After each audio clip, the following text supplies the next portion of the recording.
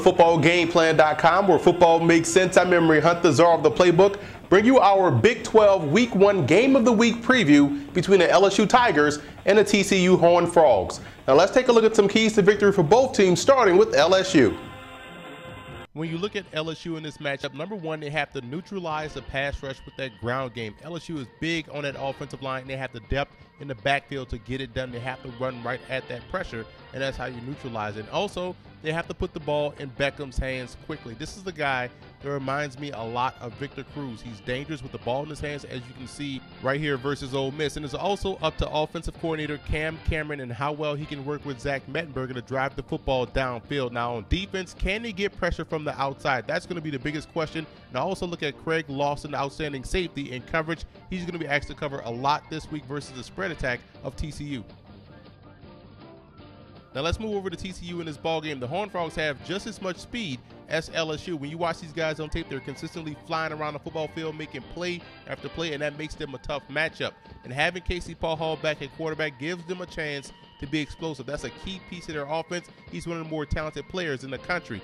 And as athletic and talented as they are defensively, can they consistently stop the run? That's going to be the biggest question the Horned Frogs will have to answer down in, down out versus LSU.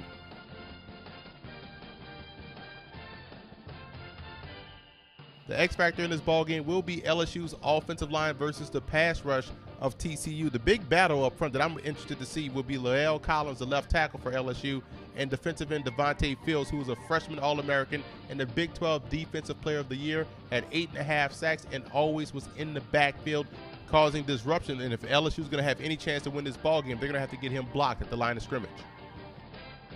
And the X factor for TCU will be their secondary and how well they match up versus the talented wide receiving trio at LSU. You talk about Jarvis Landry, who in my opinion has the best hands in college football. Odell Beckham is dangerous after the catch, and Kadron Boone is a silky smooth route run.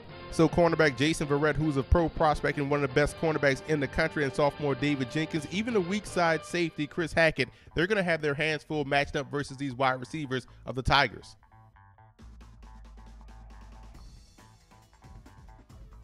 Now here are some coaching points for both teams in this matchup. For LSU, the wide receivers have to tie up loose ends. We know about the talent. We know how good they are after the catch, but they have to catch the football first. They have to be consistent. They have to run their routes perfect. They have to get open. They have to tie up the loose ends in order to be successful. And look for a boss personnel and double tight end sets. The boss personnel is bringing in an extra offensive lineman in place of a tight end, or they can go with double tight end sets to help run that football downhill at TCU. They do have a size advantage. And the linebacker play in a short to intermediate passing game is going to have to be key. This is a team that runs an offense similar to Ole Miss, similar to Clemson.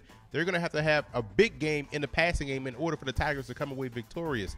Now for TCU, first down defense is key. You want to beat LSU, you have to put these guys in second and long, third and long situations. Now zone blitzing Mettenberger could be a great option, as he's a guy that tends to get the football out of his hands late, and that could allow you to drop some guys back in coverage and fool him and coming away with an interception or at least a batted pass. And you want to play above the rim.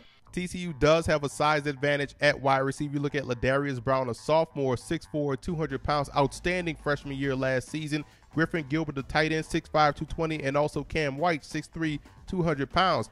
All of whom can clear out space underneath for Brandon Carter, who's 5'11", 165 pounds, who's their leading returning receiver that averaged 15 yards a catch last season.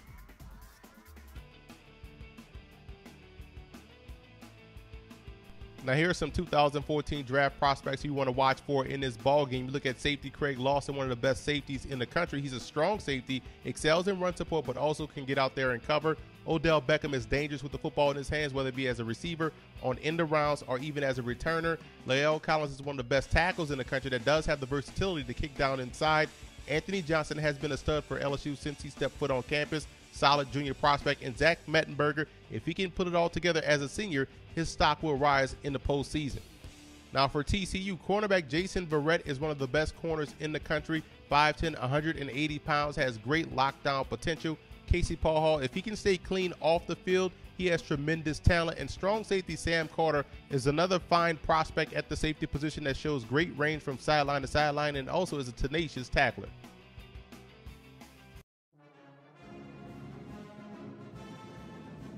After some mediocre years following the 1988 season, the LSU program was in a bad place football-wise until the 95 season.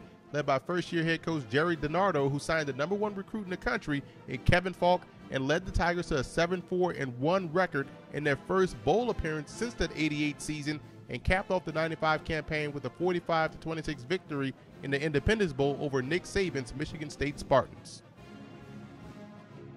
Quarterback Davey O'Brien, whom the award is named for today, actually backed up Sammy Baugh at TCU, and this is the guy, the first one in history to win the Heisman, the Maxwell, and the Walter Camp Award in the same season, and he did it in 1938, in which the TCU Horned Frogs captured the national championship.